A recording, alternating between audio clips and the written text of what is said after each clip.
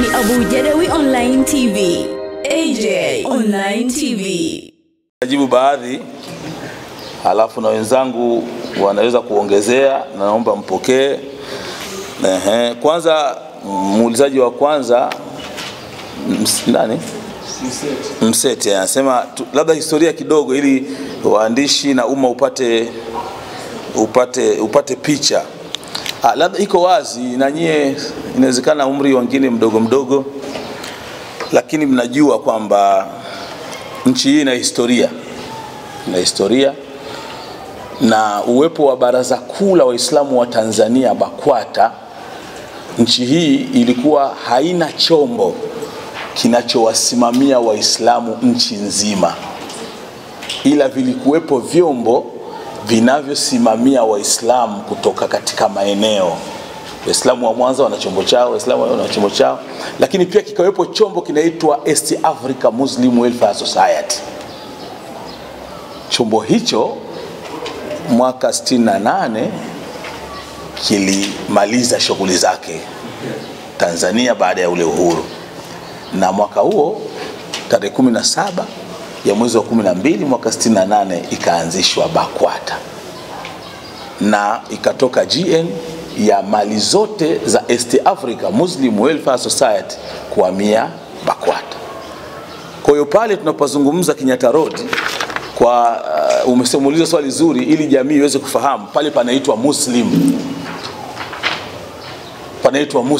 Maana yake ilikuwa ni madrasa, ni nyumba iliyokuwa pale wanafundisha, ni nyumba zilizojengwa na East Africa Muslim Welfare Society. Kwa hiyo maana yake ilikuwa ni shule. Na inawezekana msikilizaji wetu au mtu atakayefuatilia ajui Kenyatta Road wapi, ni pale kwa sasa hivi iliyopo stendi ya Igombe. Ni vizuri kufahamu hivyo. Kwa hiyo baada ya kuwa imerejeshwa ikaendelea kumilikiwa na Bakwata, na Bakwata ikaendelea kutoa huduma pale. Lakini baadaye nadhani katika kuipanga miji, kurasimisha hivi, jiji ikaona ni vizuri kile kiwanja wakichukue kwa ajili ya huduma za kijamii. Lakini kuhusu hati tunayo sisi na inasoma Baraza Kuu la Waislamu wa Tanzania Bakwata mpaka leo. Ndio maana tukapata hata huo uthubutu wa kwenda mahakamani, na bila shaka ndio maana mahakama imetuona kwamba tuna haki ya kuendelea kuwa ni wamiliki wa eneo lile. Kwa hiyo historia ni hiyo, na majengo na nyumba za aina hiyo kwa Mwanza zipo nyingi tu ambazo tunaendelea kumiliki baadhi yake. Majengo ambayo tunamiliki Bakwata ni kutoka kwenye auqaf, kwa maana wakfu zilizotolewa na Waislamu wenyewe kwamba hii inatoa kwa ajili ya Mungu, inaitwa wakfu. Lakini ziko hizo ambazo tulizorithi kutoka kwenye East Africa Muslim Welfare Society, na zilikuwa zikihudumu na kufanya kazi ya dini. Kwa hiyo historia fupi ni hiyo, kwamba lile eneo ni letu, na ni kweli kwamba pale inawezekana zikawepo mali zingine lakini uwepo wake unawezekana ukawa usiwe shida kwetu, kwa sababu kama atakuwa mtu kajenga juu ya kiwanja ambacho si chake, maana yake hata hicho kilichopo kitakuwa si cha kwake. Swali la pili, ilikuwaje Paulina kwamba mpaka mkaingia kwenye, unasema unashukuru. Kwa nini ushukuru wakati mahakama ni haki yake? Kushukuru ni uungwana tu. Najua mfano ni haki ya serikali kuleta maji kwa wananchi, kuwapa elimu, kuwasaidia mambo mbalimbali. Ni haki, tena ni haki inayotajwa na katiba. Lakini minal murua, katika uungwana pia ni kushukuru.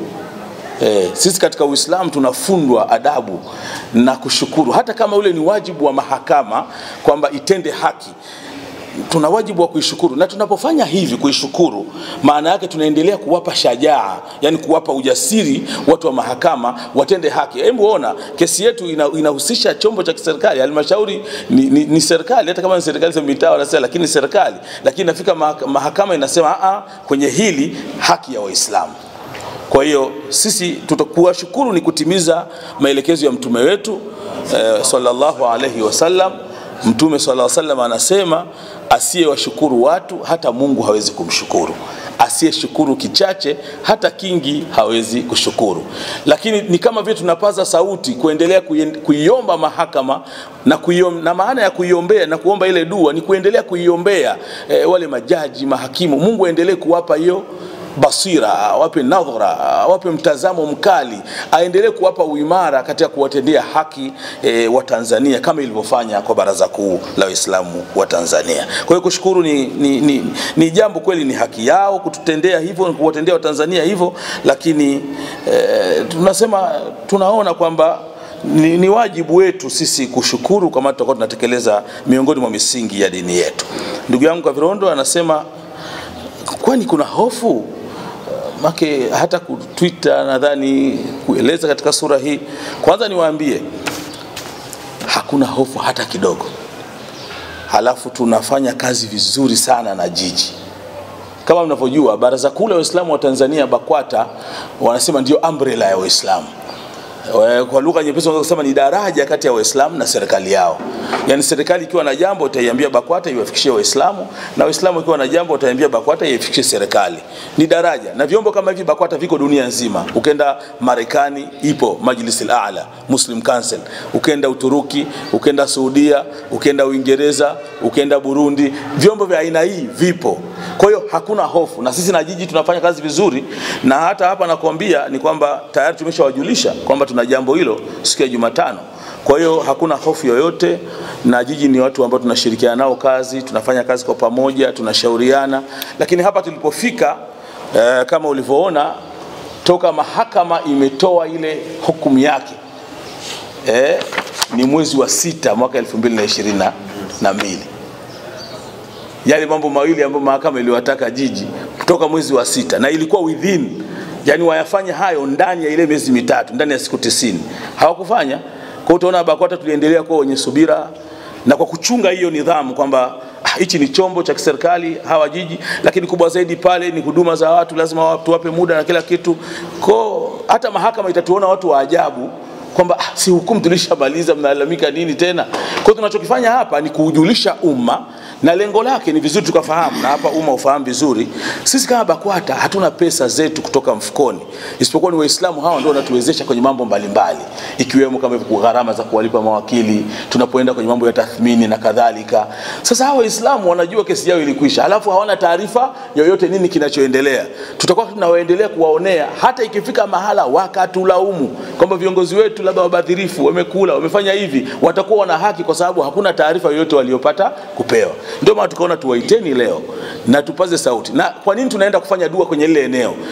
Pia dua nyingine tutakayoongeza pale ni kuwaombea wale wazee wetu waliotoa maeneo kama yale.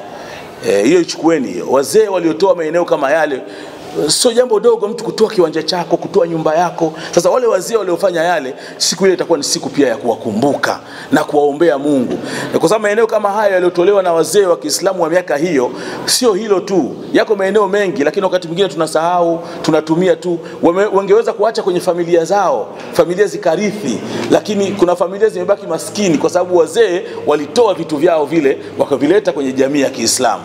Halafu hatuwakumbuki mwaka mzima.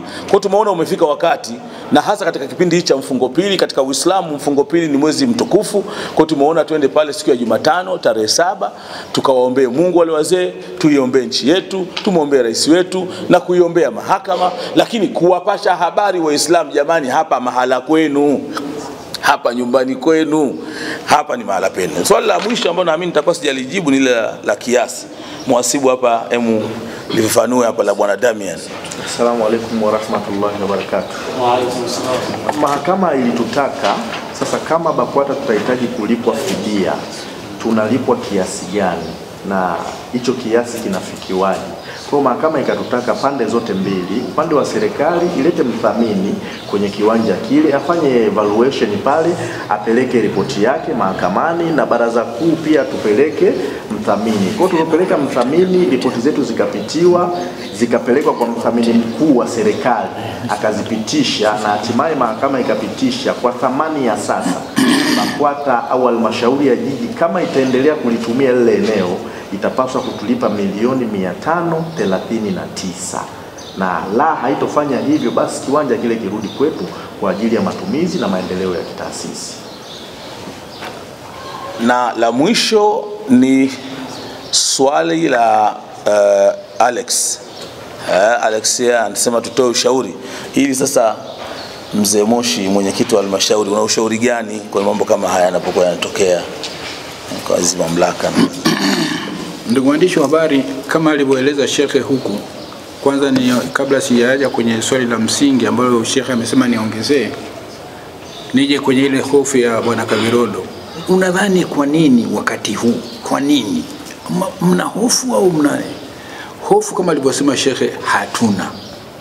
Lakini tunadhani kwamba kwa sababu wenzetu tuliokuwa tunabishana nao, ni kubishana kwa sababu haki imeonekana ni ya mtu fulani ambao ndio Bakwata katika hii hali, kwamba sasa alishajihakikishia kwamba ile ni mali yake, imekuja kubainika baadaye kwamba sio mali yake, na alikuwa ameshapanga matumizi. Sasa kiustaarabu sisi tunamwambia sasa kwa sababu sasa umeshindwa kutekeleza takwa la pili kama alivyosema shekhe hapa katika maelezo yake, sasa zile huduma ulizokuwa umejipangia kwa sababu umeshindwa kutekeleza ile sharti la kwanza linalotufanya sisi tukuachie, sasa uliondoe, ujue pale pa kupeleka zile huduma. Sisi tunajua sisi wote kwamba pale ndio stendi zote zinazotoka airport kwenda Nyegezi zinapitia pale. Sasa ni lazima sasa zitafutiwe mkondo mwingine.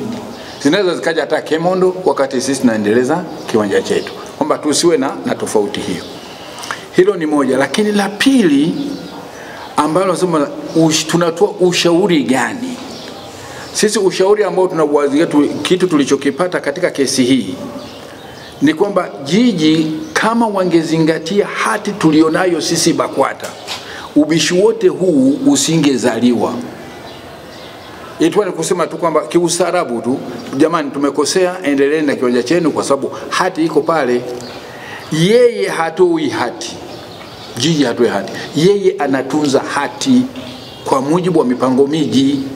Sasa hati yetu sisi anayo kule, na hata kama asingekuwa nayo pale, kwa msajili wa hati pale ipo, hata kama haipo pale Dar es Salaam ipo.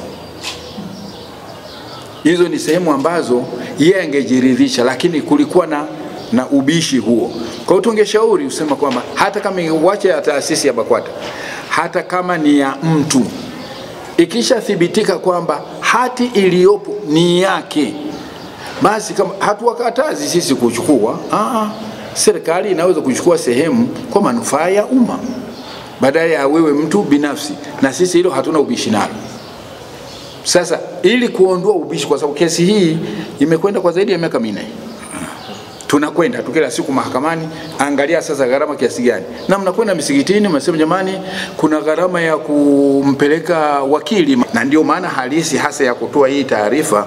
Sheikh anataka Waislamu wafahamu, sio kwamba tunaomba hela mle halafu hata taarifa hatuleti. Sasa tunaleta mrejesho kamili kwamba hati yetu ni hiyo na tunaomba sasa urudishiwe haki yetu. Asante sana. Naomba nimalizie swali la mwisho tu. Nataka kupata kidogo uelewa. Unaona hii kesi kidogo kwa mtu atakayefikiria zaidi kwamba anataka kujua kwa nini iwe hivyo, kwa nini iwe hivyo. Nyie kama waandishi mtakuwa na kumbukumbu, wacha hili, mtakuwa na kumbukumbu huko nyuma kwamba ufedhuli uliofanywa na makasisi miaka iliyopita, bado Roma inajibu maswali yale.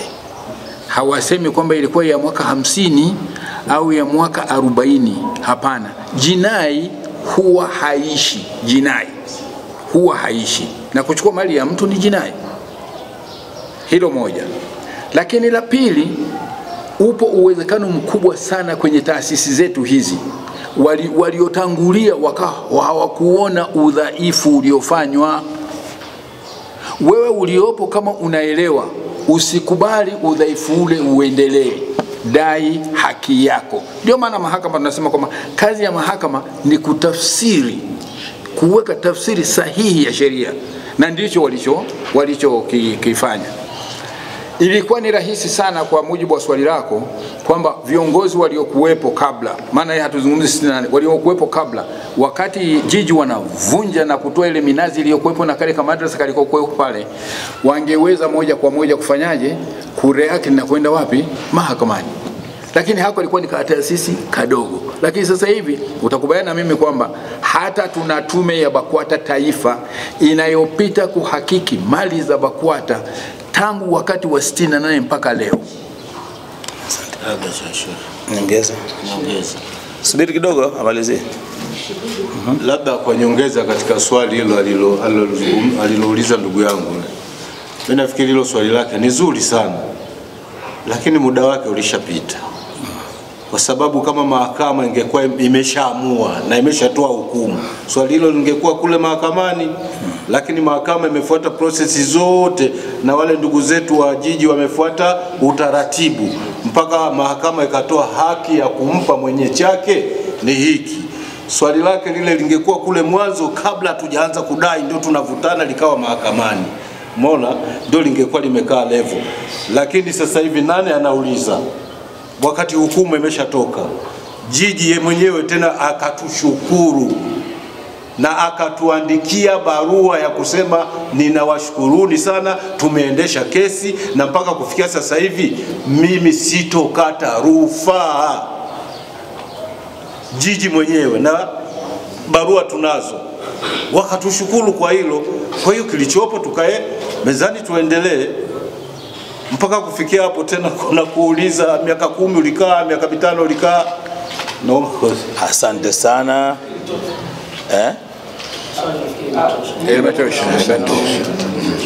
Anetuongoza yule pale. Kavilondo. Unajua tasnia ya habari mnatakiwa kujua mambo mengi. Na sisi hapa tulitaka tutoe taarifa kwa umma na mwaliko tu. Sasa kwenye hili wakati mwingine tunasaidizana kujengeana uelewa. Swali lake nilipenda kwa sababu ni vizuri akaelewa, na muona ni mwandishi kijana.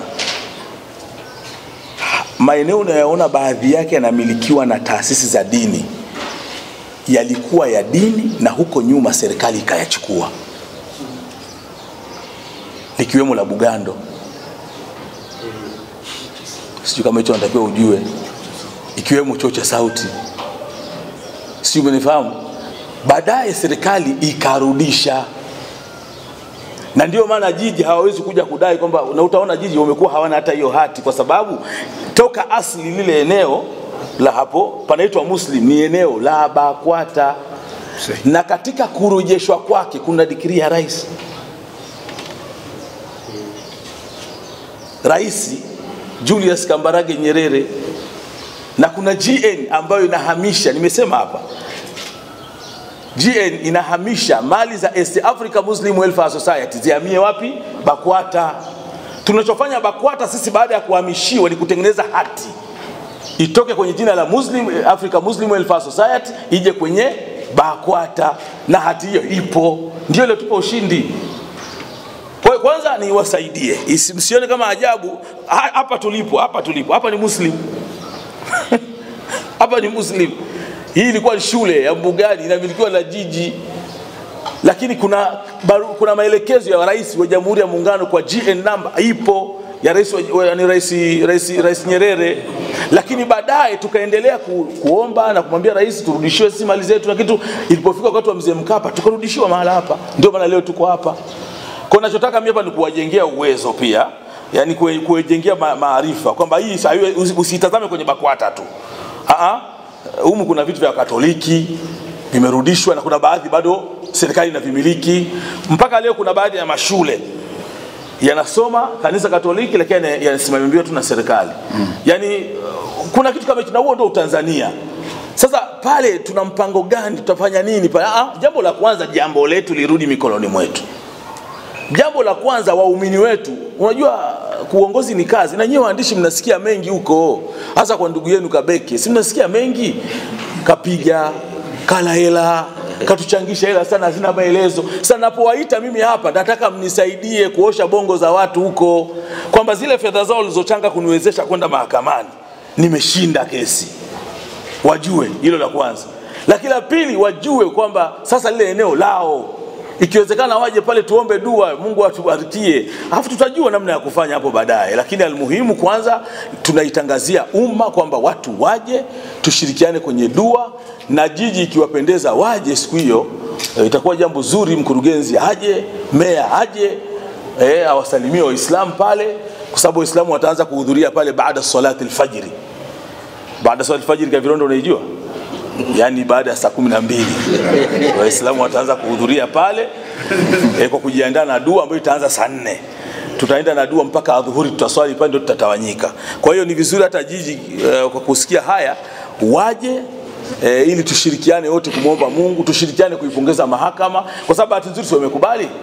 Tushirikiane wote kuipongeza mahakama, tushirikiane kumwombea rais anayesimamia hii mihimili, tushirikiane kuiombea nchi yetu amani. Kwa hiyo na nyinyi waandishi tunawakaribisha siku hiyo. Karibuni sana. Ili kuwa mtu wa kwanza kupata taarifa zote za AJ Online TV, usiache kusubscribe na kugusa alama ya kikengele iliyopo chini.